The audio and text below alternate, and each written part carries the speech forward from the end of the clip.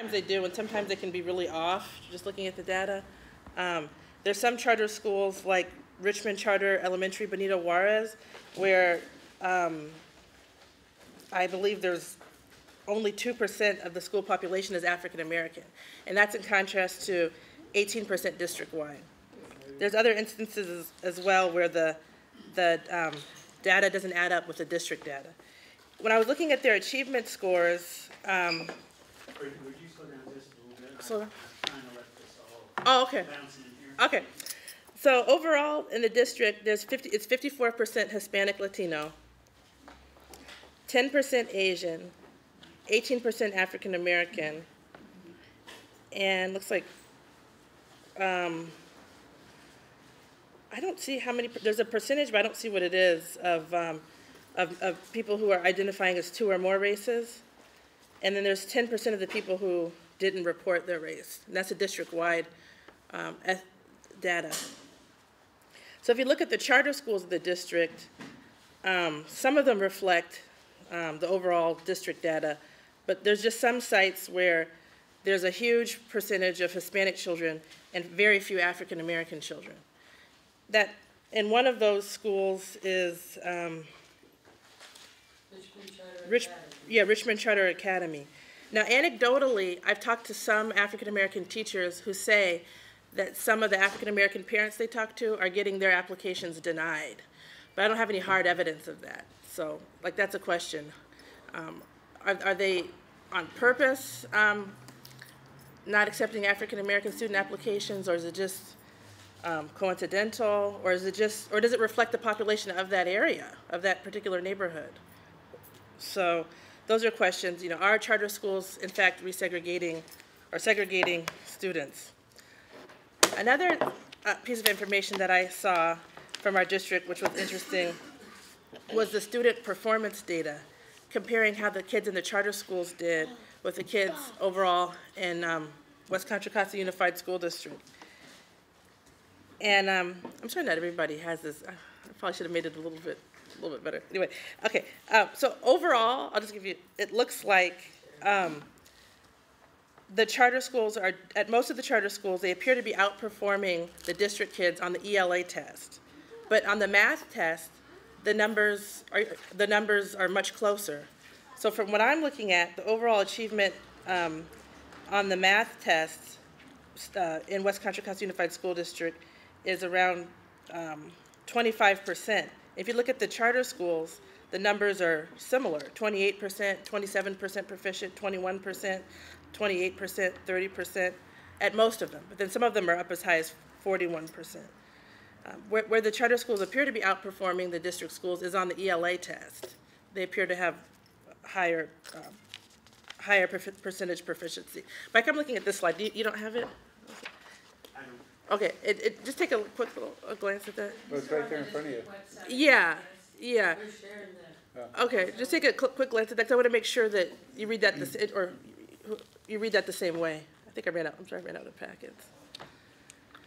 So the orange bar is the math bar, and on the very end, it might have gotten cut off, but the overall percentage for math proficiency in the district, I think it's somewhere around 25%. Well, the overall proficiency for math in the charter schools isn't that much higher, is my point. At most of the schools, it's around the same, but the ELA scores appears to be much higher. So, let's see. Also, overall, it appears as if the charter schools have less students who have less special education students enrolled than the district average. And so that's some interesting information that that I saw from Linda Delgado's report. The ELA is English?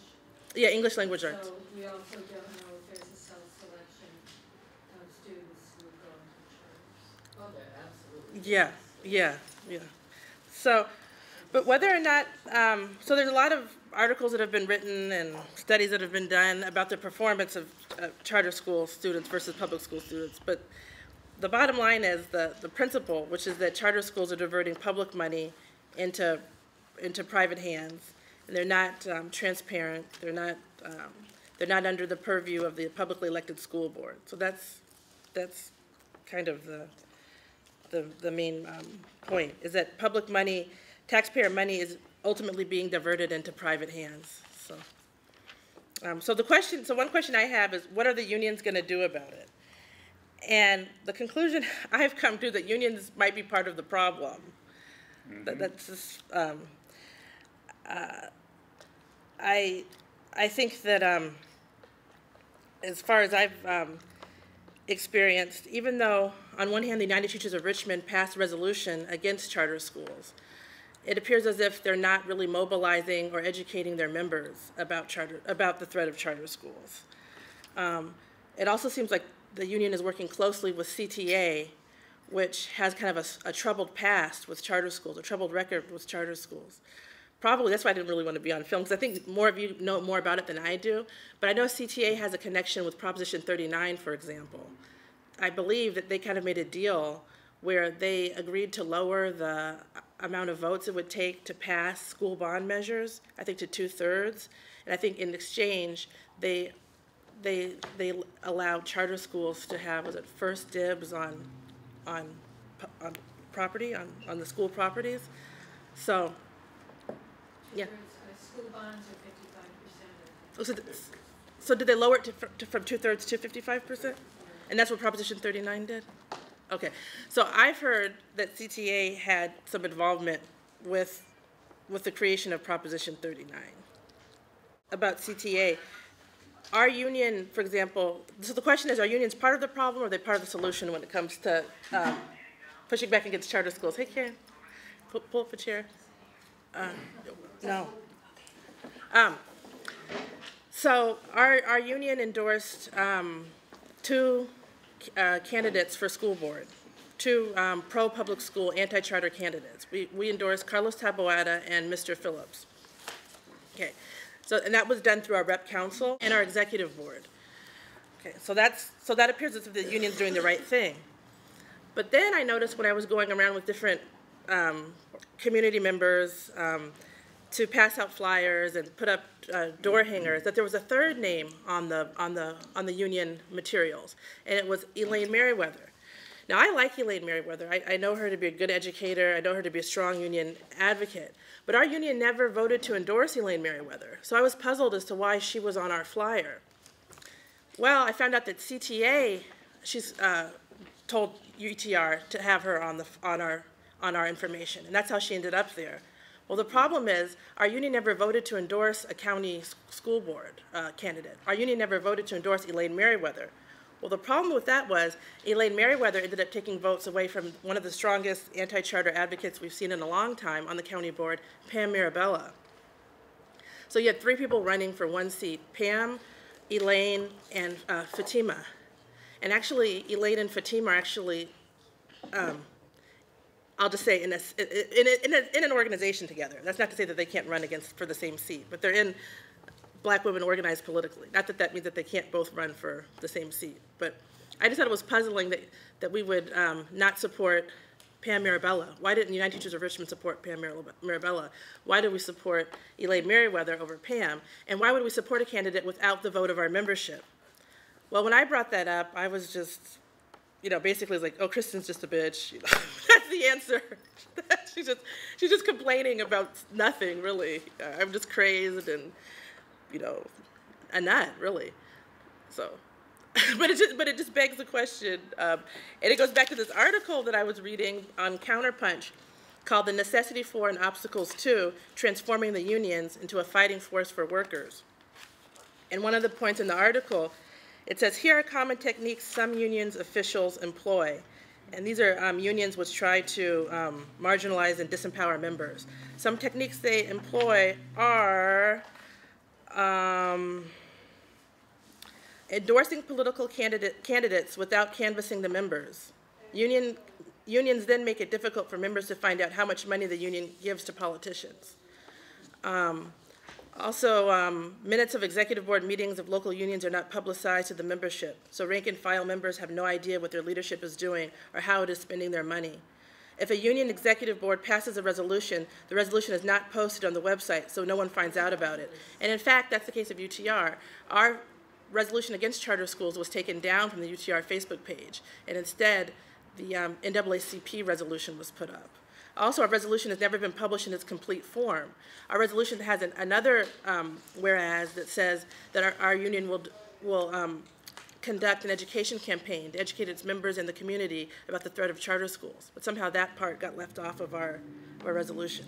So back to the question, are unions a help or a hindrance in fighting charter schools? Last year at the NEA convention in Washington, D.C., I brought a resolution to the floor against charter schools.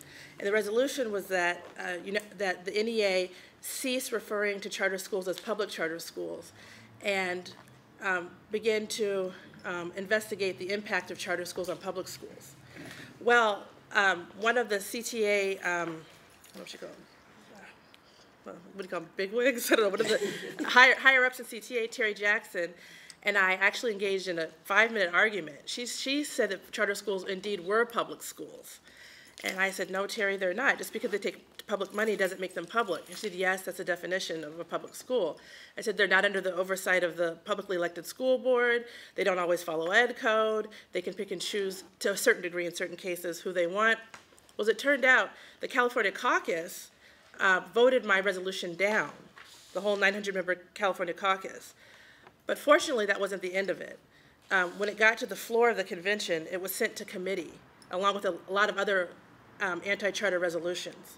Basically, they were able to sidestep the charter conversation, and they really went big in on the transgender bathrooms and all that kind of stuff. But in Boston, they're not going to be able to avoid the charter school conversation. So that's, the NEA convention is one to watch this summer in Boston, because my resolution will be back up, and a dozen or so other charter school efforts to reform charter schools. Okay. Back to the question, are unions a help or a hindrance? If you look at the CTA, the bills that they have proposed in the California State Legislature, they have a number of bills. They have 3 current ones, and so they do try to, in fact, get bills passed to reform charter schools. It does appear like CTA is doing that. I have a bunch of them on the table if you want to look at them. So it does appear that that CTA is giving money towards this effort, and they do have lobbyists. But the problem, you guys already know what it is, right? Jerry Brown, he vetoes every single piece of legislation that CTA puts out there. And I would just say also that it appears too, like going back to our local, that ever since I started speaking out against charter schools, I don't know if this is coincidental, I feel like I have been under attack, not only at my school site, but just in the union more broadly. And they keep trying to make it into a very personal thing, like I just have some kind of strange personality problem, and even that I'm a bully. But in reality, I think it's related to politics, but they don't want to make it political, they want to make it personal. So it always comes back to, I'm just a bitch, excuse me, Elizabeth. So that concludes my statement. So, but back to thinking, are unions a hindrance or a help? Teachers who are not accredited or go through state, go through the state to become union teachers, then the unions will cease to exist as long as they keep bringing in TFA teachers, because typically these young teachers do not understand what unions are about, nor do they care. They just care about the benefits and the higher wages they receive if they get into the union. We've been fighting this for Right. years. So this Demetrio, the president you have now is a prime example of what's happening to unions. He's dragging his feet on every union aspect there is. So essentially the union will collapse or implode because there's no support from within. Is to put in the in context the charter school drive, the charter school movement, and I think the correct way would be to frame it first with what's happened since November 8 here. So in my view, what happened in November 8 is that we had an extreme wing of the corporate class took over the reins of the empire. Now, this, we know about Betsy DeVos, right, and her program, her penchant for vouchers and charter schools. Now, this didn't happen overnight. Okay, the whole thing had been cooking since, well, to be more precise, since 1992 when the Charter School Act is passed, but more recently since the beginning of the Clinton years. Bush with the No Child Left Behind, then the Race to the Top, and it all culminates with this charter school drive to, I see it as part of the Trump corporate agenda. It's a drive not to privatize, I would say to corporatize education, or to use the Speaker of the House, he calls it defederalizing. He introduced that new word, defederalizing, or the other one, the ideologue, the family ideologue, Bannon. He talked about the deconstructing the administrative state. So this is part of that package, the presence of charter schools, the impulse they're getting in this new budget that the man presented. He's offering $4 billion to charter schools, and he's cutting $9 billion from public education. And he had earlier promised $20 billion for the voucher charter drive. Now, I would like to speak directly to a lot of issues have been mentioned, including the issue with the pensions, which I feel very close to my heart since I'm living off my pension. But I would like to focus on the document that Steve just passed out, because I believe that it reflects a lot of the feeling. The platform, this one here. This one here, it reflects a great deal of the sentiment about charter schools, lack of information, a certain naivete as to exactly what is going on. And well, the one question that I failed to answer is, I mean, why the drive to take over the charter schools? I mean, why the drive to propose charter schools, to give them this much money, this much impulse? And I think the reason is that for the first time in the history of capitalist development, the schooling started to plays now a very, very important role. I'll quote somebody here. The structural crisis of capital as a whole is reflected in the struggle over schooling, see, which, far from being incidental to the system, can be seen as lying at or near the core of the system, okay? And so that's my explanation as to why this focus on education. I mean, couldn't they find another way to make money, another institution to dismantle? And I think it's because of the crucial role of education in today's advanced capitalism. Now, the arguments that I would like to address are that I said, in my view, reflect a certain naivete, lack of knowledge, or just cynicism about what is going on. There is the argument that what we need to do, and this is year number 4, what we need to do is make charter schools accountable, okay? If only their records were just public, accessible, just like the records of the public school system, and it will also end this apparent racial segregation, you know. And I would like to argue that that's a red herring. That is not the real argument. So I would say, so what if today charter school records are accountable? In fact, you can get practically all the records that you want. They're just not accessible. Okay, they are not easy to get. But what if they were as accessible as the public schools? And what if they had the politically correct distribution of ethnic groups? I would say, well, so what? So what? They're still charter schools. They are still siphoning, by my own conservative estimate, just on average daily attendance this year, $32 million.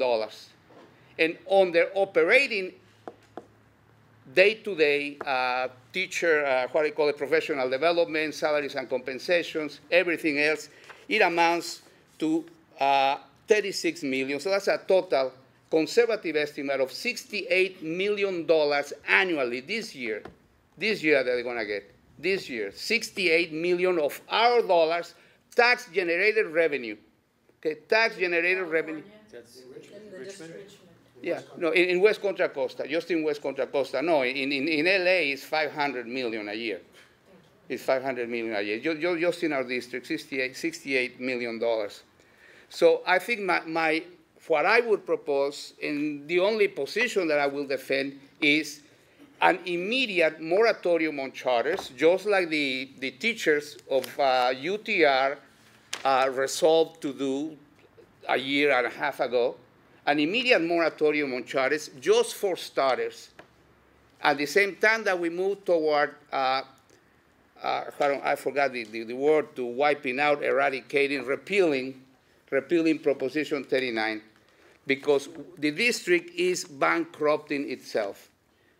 Okay, this is from the economic, from just an orthodox economic point of view, is a wasteful duplication of services. Wasteful duplication of services has some records, and I think that we should not overlook our district, since it was evident to everyone that cared to look since 2011, is in a state of academic bankruptcy. And that's the issue that everybody seems to side-skirt, don't want to look at it, but we are in a state of academic bankruptcy. And that is why the charter schools have made with such ease, such inroads in our district. There is no compromise possible. To say that all we want is for them to be accountable, to say that all we want for them is to be, ethnically correct, is not enough. It may be a necessary step, but it's not sufficient. It's not sufficient. They are here to stay. They're like a guest that came, and you offer the guest the couch, and they are now in the master bedroom. That's what it amounts to. We cannot go on like this. Financially, the district will be reduced to a rump of a district very soon. Very soon. Things cannot go on like that. Well, that's basically. Oh, and the other argument that very few people have presented, I think, is that charter schools are fundamentally not anti-democratic. I mean, anti-democratic is someone that more or less pays lip service to democracy and occasionally does something that is anti-democratic. They are contra-democratic. They are the exact polar opposite of what democracy should look like. And I think that that's a fundamental value in this society, and that has been one of the fundamental values underlying our system of public education since its beginning. And there are some former slaves, I forget the name, Best, well, the man, one of the, in the Carolinas, one of the founders of the public school system I forget it's North or South Carolina, but it is democracy. It is democracy. It is the basic idea that people that are affected by decisions that are taken should take part in the making of those decisions. And education is not like, I mean, you don't go, you don't send your kid to a school the way you send him to the supermarket to buy a soda or something. I mean, you need to trust the institution, you need to trust the teacher, you need to trust the community. And this approach that the charters have is an approach that atomizes society. And what I suspect is behind this debate is not really whether they are public or they are not public. I think that what we are fighting for here is a different concept, a different definition of what the common is, what is the public. Is it defined by the market template, or is it defined by a fundamental respect for democracy, for our democratic institutions? That's what is at stake. And as to the question whether they are public or they are not public. I mean, the pharmaceutical industry gets subsidies, in the, 80% for the R&D, and they are not public. Lots of institutions get money from the government, and they are not public institutions. I think what defines a public institution as a public institution is the fact that it is democratically governed. I'm Mary Flanagan at Nystrom. Elementary School, a member of UTR, site rep. And Neestrom Elementary has 2 charter schools on either side of us at this point. The one has been there for 11 years, Richmond College Prep, that was funded with, now I should know because I've talked about it so many times, but about 68 million, 80-something million from a class action lawsuit that was filed and won against a Chevron subsidiary, the plastics factory that's over there on Cutting, not far from the school, less than a mile. And the lawyer took the money and he had to spend it on behalf of the class action representatives, the people who were filing the lawsuit. And he started a charter. There's many things he could have done with that. But he started a charter right smack next to Neestrom. And that charter, I've been at Neestrom 11 years, and there's teachers who have been there that long, 5 or 6 of us. We've seen the kids systematically cherry-picked from our classes when in October or September when they decide they have more room or they've eliminated who they wanted to, they would pick our top kids, not our very top necessarily, but in the top 4 or 5 kids in the class, always. We also had kids bounce back constantly, mostly African-American kids, mostly boys, behavior problems. They would not take kids who couldn't speak English. The only special ed that they had for the kids was speech. And so if a kid couldn't learn to read or wasn't scoring high enough on the test, they would counsel them back to Neestrom. And I won't even go into Neestrom's problem assessing the children who seem to have disabilities.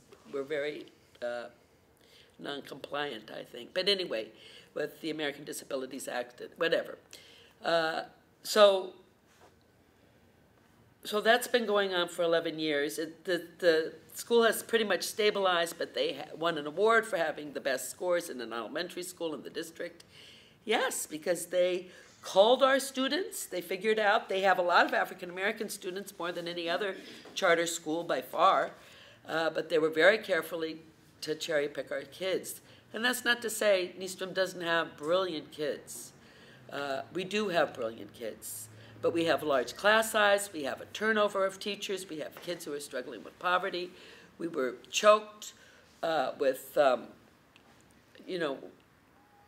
new teachers teaching kindergarten and 1st grade and 28 kids in the class. And yeah, we have problems educating our kids, especially the English language learners. 70% of the families, I think, or maybe it's 50. Anyway, I forget, are learning English. So the parents are learning English. But on the other side of us is RCA, Richmond Charter Academy, that just started up. And it is entirely Latino. They claim they're less than 1% African American, but there's no African American parent, teacher, or kid that we see over there. It's right on the other side of the cyclone fence. It is incredibly insulting to our kids that there's a school that's just for Latino kids, and that has, there was something called Building Blocks for Kids, which was a pseudo kind of turf, what do you call it, turf grass, fake grassroots, that, signed up a lot of parents for the charters. And a lot of it is the middle school kids, because middle school is difficult, but also the appeal was a racist pitch, I think, that these organizers made to the parents. So the school board just approved their charter, even though parents complained about discipline, and their amazing segregation in a neighborhood that is not segregated. There's plenty of African-American kids. They renewed that charter. I want to bring to your attention 3 bills from CTA, good, strong bills that they're endorsing from 3 different legislators. And for a long time, we have been trying to push CTA from within and without to deal with the charters. And these are 3 bills. They make the charters less easy to approve. They insist charters can't turn away students. They have to educate everybody, English language students, special ed students, difficult behavior issue students, etc. And they make charter school operations accountable and transparent. They have 3 different authors, and this is the best thing that I've seen to come out of CTA for a long time. I emailed it to a lot of people last night, but I'm afraid I didn't email it to everybody. So this has just come out. And my mess, and there's, okay, the second thing I want to bring to your attention is this thing from J4J, the Journey for, oh, what the heck Justice. is this? Justice, Journey for Justice, thank you. And their We Choose campaign that was on your website, Ardo. And that's fabulous. That's come out of Oakland. That's Mike Hutchinson, who ran for school board, had tremendous support from OEA, the Oakland Union of Teachers. And he lost because the charters poured money, as usual, into their school board races. I believe he lost. But, and it's a moratorium on school privatization is the first one. The end zero tolerance policies, stop the attack on black teachers, end state takeovers of and appointed school boards and mayoral control, and eliminate over-reliance on standardized tests. Those are the ones that really ring with me.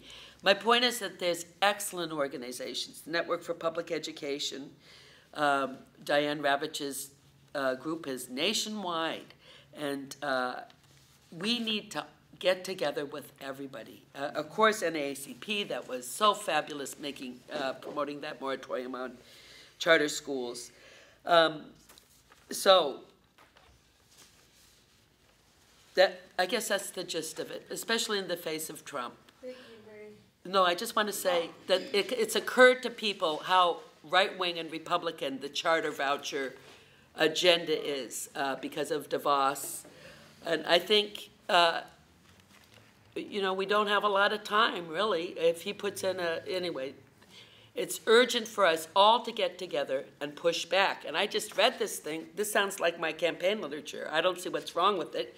And they also say, I am not a Demetrio supporter, but it says new charter schools should not be approved, okay, without ensuring accountability. I see.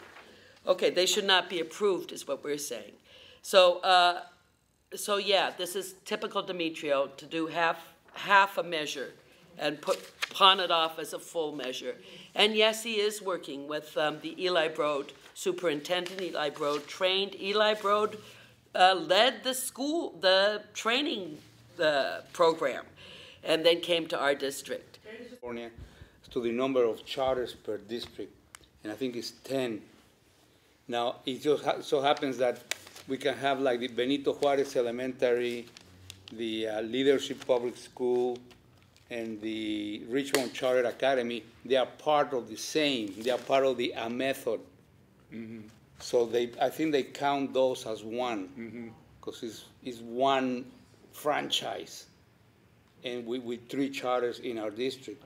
But the Charter School Act does mention the number 10. It has a provision where how you can get out of that number 10, increase it, but it is a bit complicated, but there is a number 10 limit. And the other point was that the Teach for America and the use of computers has a reason. I mean, it has a very important impact on our profession, because they are de-skilling our profession. I mean, don't forget that at Teach for America, you prepare Teach for America teachers in 6 months, you know, a really quickie thing. And you don't need a really qualified teacher, you know, with 2 years of college work just to teach, when you have a room full of computers and kids that just sit down and I'll turn it on for you and just do your work. That's what they do.